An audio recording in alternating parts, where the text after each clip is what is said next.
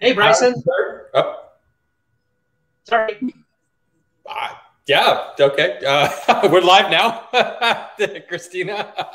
Howdy, Herd. Welcome to another Unicorn Chef episode, the kind of show where we never know what the hell's going on. It's been that way since we started it. The world has been going crazy. The world keeps fucking going crazy. So you know what? We're going to do this. We're going to keep cooking, bringing new chefs on, sharing, loving, being silly, and donating to good causes, which is a great segue. Christina, what is our good cause for tonight that our folks can donate to and make the world a little bit better? So it's the National Brain Tumor Society, braintumor.org.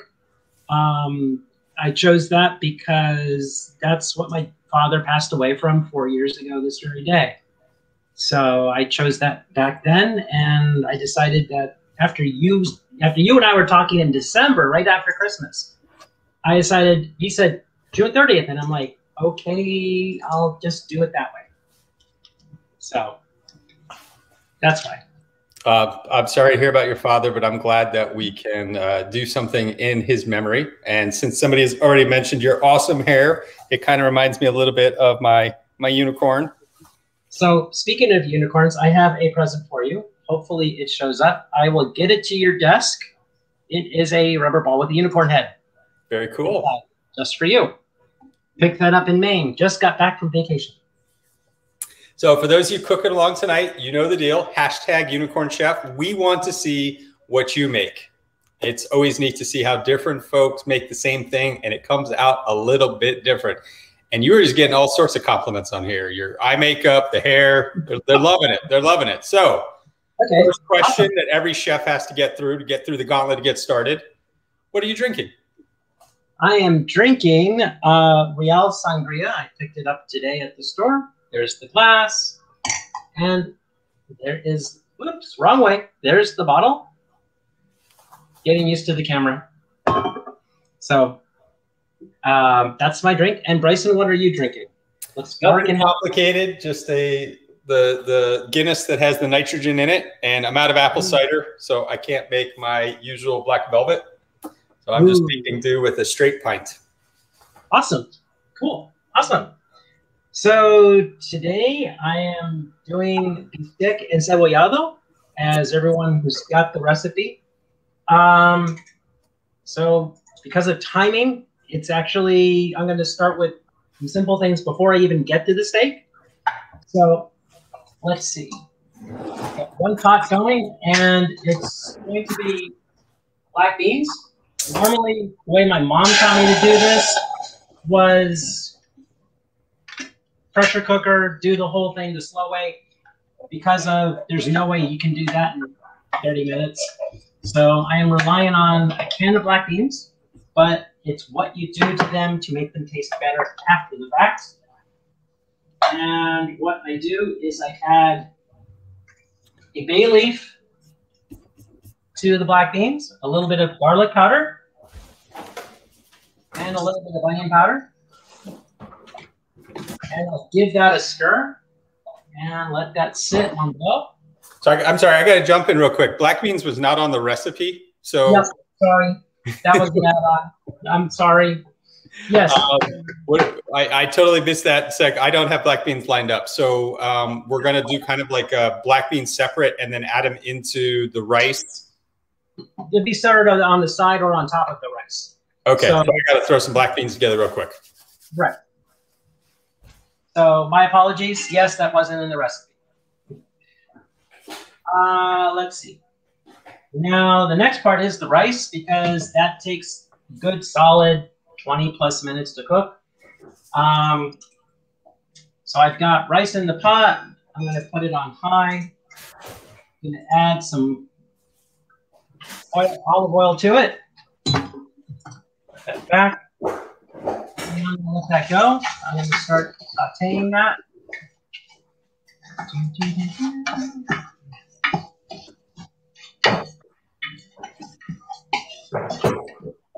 So let that start doing. It takes a moment or two. Get to the right point. Again, with the recipe, the rice is something my mom taught me how to do. That was the way she liked doing it. most importantly, it was something she learned back before I was even born. Rather than having just plain boiled white rice or rice out of a box that you can just buy, she taught how to do this. So letting the stove come up to proper temperature. And so let's see.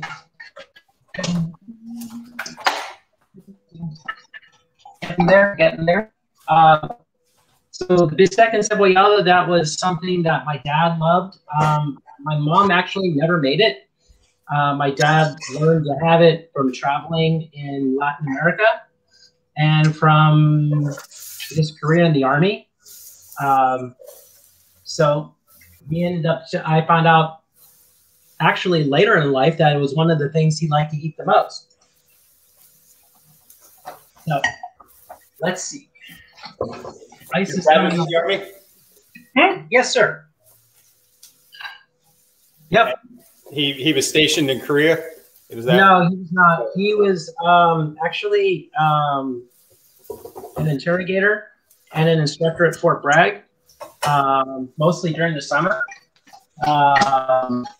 We were supposed to go, when I was really, really, really little, we were supposed to move to Iran. That was before the Shah issues happened. So that's how far back that was.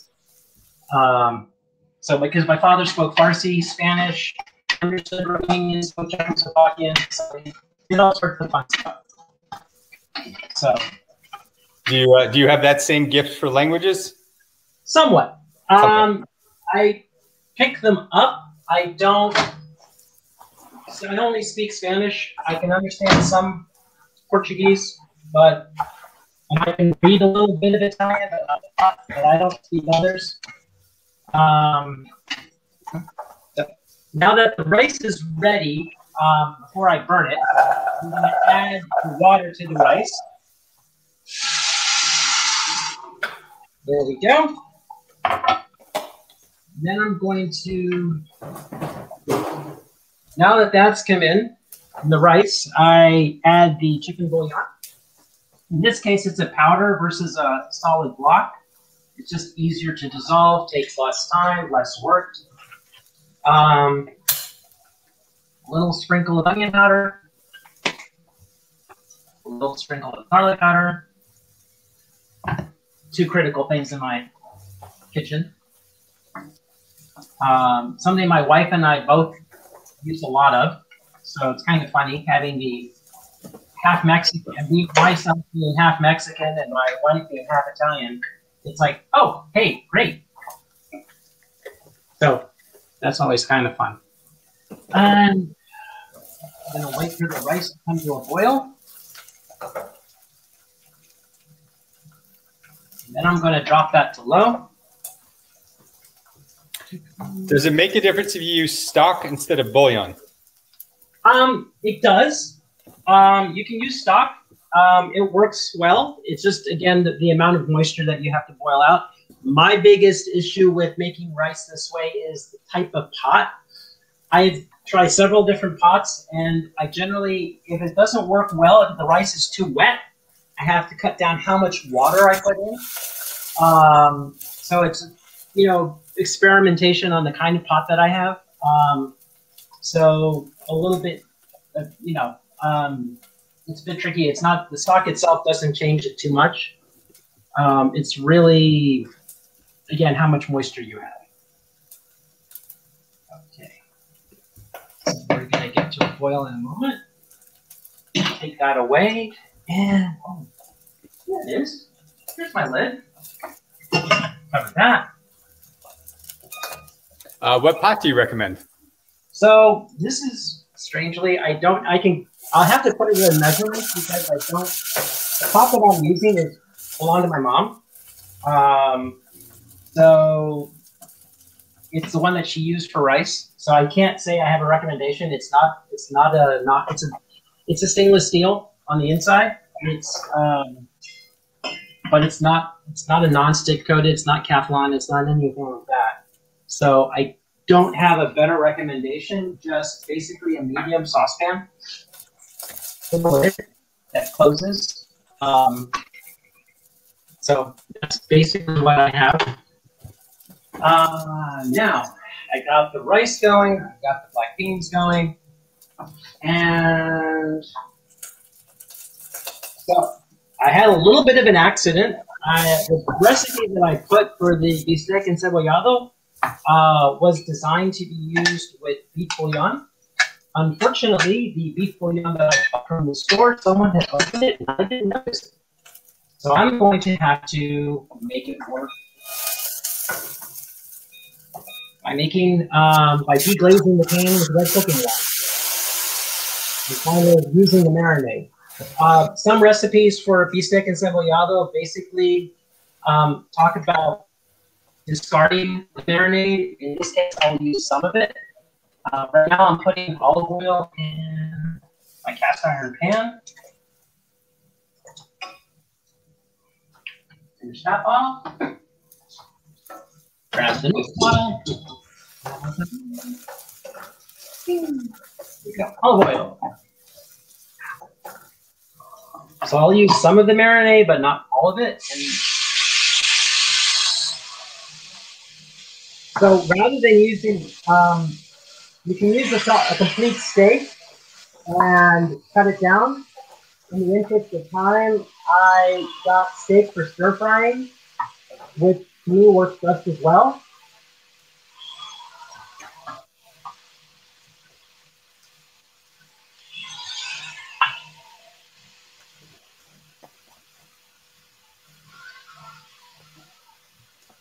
What do you put down to sear your steak? Olive oil, butter combination. Olive oil. I don't use butter for this. Let's use olive oil or avocado oil. At this point, I'm just going to sear it and get it cooked mostly through. Take the away.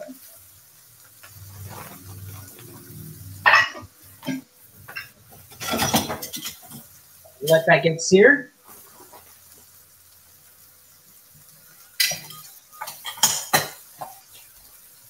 And one of the weird things about this kitchen is this new house. You know, I've been here for 9 months, and I still haven't figured out the equipment yet. So every time you change something, you got to figure it out. That's working out. And wait for that to sear so I can take it off the stove.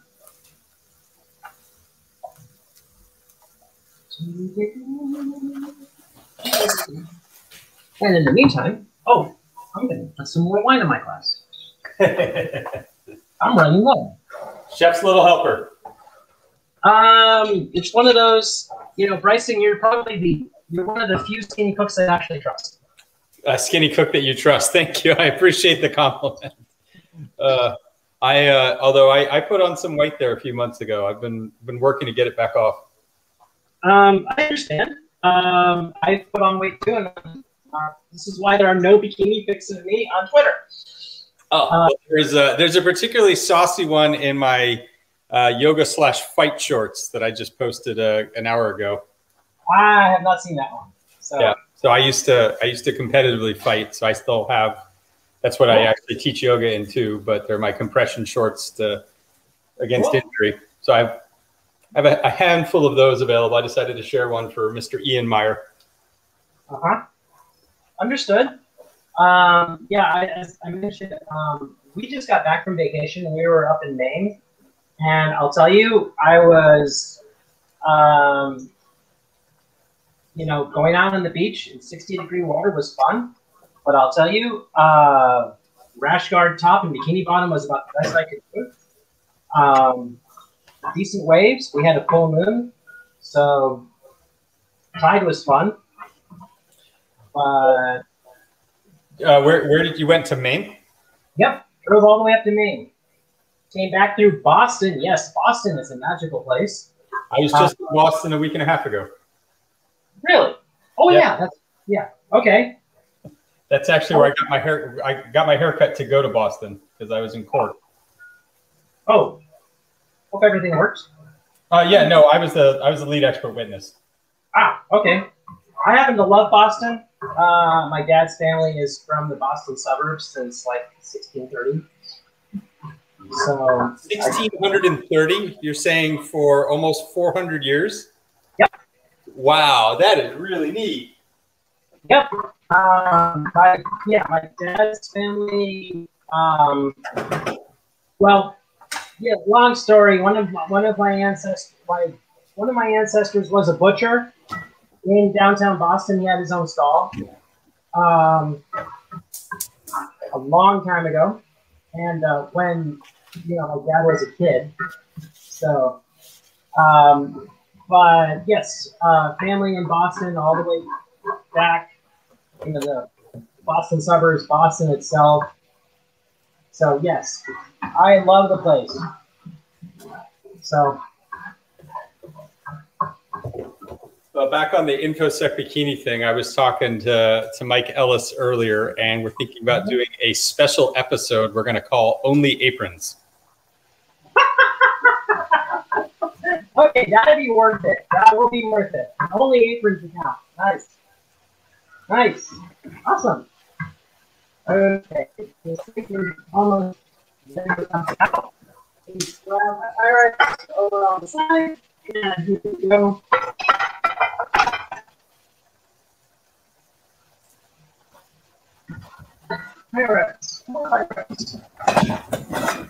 All right, so I'm where I'm at is my rice is about where I want it to be. My beef, working on boiling down my liquid that I worked here. I've also I did onions and peppers to add because I just wanted a little more color. Okay. Good. I didn't know we had beans, so my apologies. I thought it's just rice and steak. I feel like something's missing, so I'm just going to add it in. Yep. Hey, my first time doing this, so kind of just fix that. Yeah, let's actually make sure to submit it because when we do the cooking book at the end of the year, I don't want to leave it out. I want to make sure it gets in there correctly. Understood. Yep. I want your recipe to be captured perfectly forever. Well, I appreciate that. So, Boston hates non-Bostonians. What? I don't know. Shoot. Well, that person never gets like Parisians hate everybody that's not from Paris. Well, okay, fine. So anyone who says that from Boston who's non-Bostonians, well, sorry. I don't know how. I don't get it, but okay, that's your hill to die on. I guess they're joking. It's sentient. Well, the city itself, yes. Well, okay. So I'm currently sautéing the onions. Added more olive oil. I used a little bit of the marinade from the meat. I'm going to let that cook first. Oh, yeah.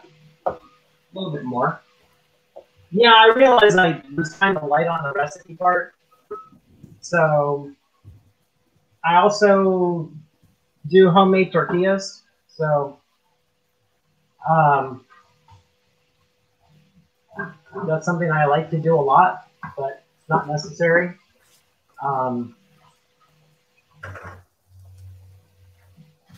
So let's see now. Onions are slowly sauteing. That was actually two entire the yellow onions I used instead of white onions. But today, that was two entire onions based on the amount of meat to balance it out.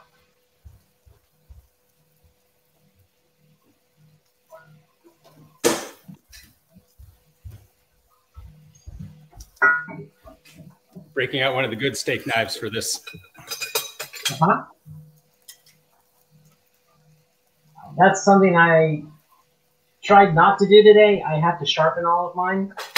Um, I just haven't had time, so I could have done it today, but it's a Zen thing for me to sharpen knives and to think about people and sharpen knives.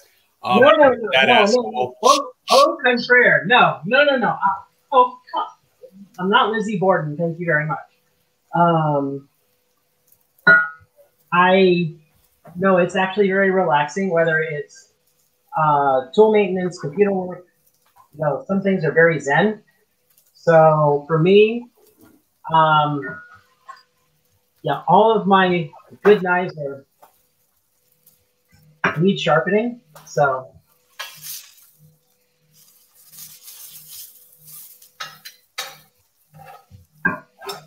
oh, and the other thing about doing this is I have to be, I'm on a gluten-restricted diet, not a gluten-free diet, but a gluten-restricted diet.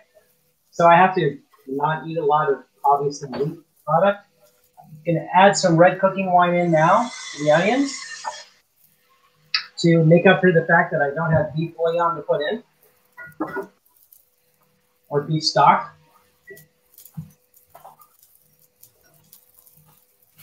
You now have a fan club of people who like the soothing sharpening knives thing. Good. Okay. Awesome. Great. So hair, makeup, and sharpening knives. You're a hit, Christina. Okay. Cool. Personally, I like to sharpen sides. Cute pun. Very cute pun. Still sharpening. Good job. I sharpen swords too, by the way. I collect them. So I'll get some posts up. I have a battle ready katana and a wakizashi and a battle ready bastard sword. That needs some sharpening. So it's fun. What is a battle ready katana sword? Does that mean you're like ready for The Walking Dead? Pretty much. It's actually designed for combat, and the maker has guaranteed it that if I break it, they'll replace it for free. Well, I mean, I think in battle, you only get one shot with that. Yeah, well, they actually want video of you breaking it. So they actually demonstrate by chopping bowling balls. That's how the manufacturer. They're not historically accurate, but... you mean they're reliable? Yes. Yeah. They're a little bit thicker cross-section, but they're done in the same format, and they're a good grade of steel. But yes, they actually use bowling balls as an object to attack. So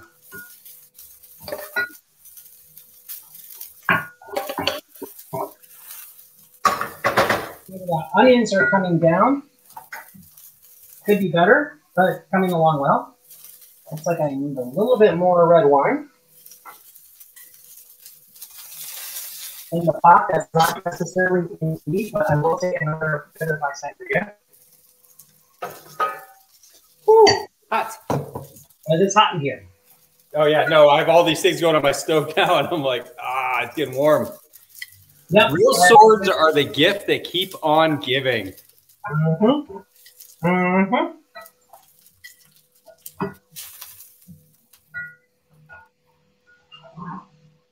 All right.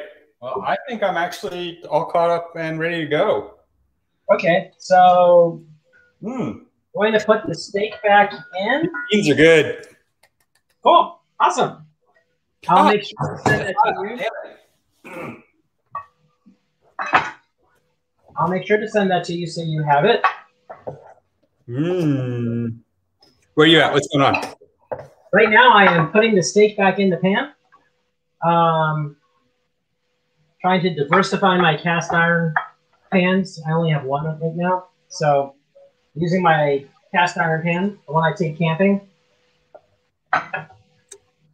I love cast iron. I also love camping. I can't wait to head out again, although it is ridiculously hot right now. So I don't like being super hot with it. That I don't like so much. 90-some degrees is no fun. So show where I'm at already. I added some. I roasted whole garlic in there. cool. Golden. Good.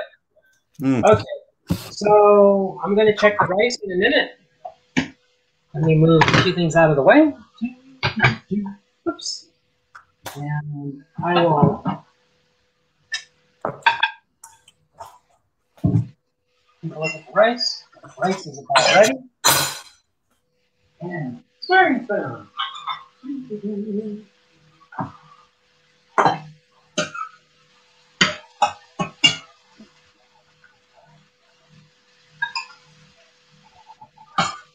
So my mother's from Mexico City, and my grandmother was a Castilian teacher.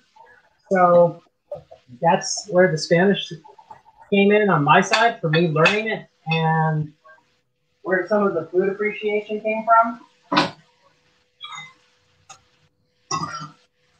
Oh, I'm trying really hard to eat this. I could have just had eat some steak.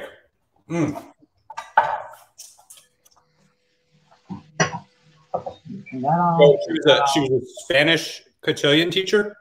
My grandmother was. My mother was actually a CPA and the vice president of chief financial officer of the Sovereign Development Bank. That was her last position before she retired. So, unfortunately, my mother was allergic to tomatoes, so we never had tomatoes in the house, which was really difficult. So, yeah, camera. Tomatoes? Excuse me? Tomatoes? Yeah, made life very hard growing up in a house with Mexican cooking and no tomatoes. Yeah. So this is how my plate came up. There we go. There's the camera. Ooh, all right. Here, I'll hold mine up. We gotta do our screenshot to end it out. Okay. So we do the plating together. So we both get in it, and we got it. You have to be all in it. Yeah, there you go. Pretty hair and all. Okay. Awesome. Oh, yeah. I have cilantro. It's still in the fridge, but yes. I read the recipe. I forgot to bring it out. So awesome. Great. All right. So before we go, highlight the charity again and how folks can contribute.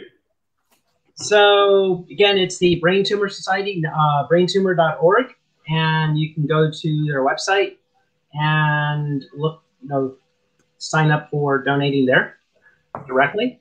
That's about it.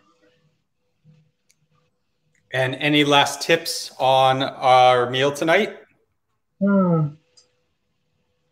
Prepare for surprises. Prepare for surprises. Prepare for the unexpected. Prepare to have to create beans at the last minute and do it. Sorry about that. Awesome. No, it works out. It worked out. It could have been something like, oh, by the way, this has beef. And I was like, oh, I don't have anything defrosted. That I couldn't recover from.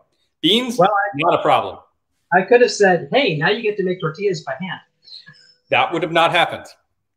Yep. But I do have a package of tortillas, so I would have been ready for that one. You can do that. You can do that. Awesome. Great.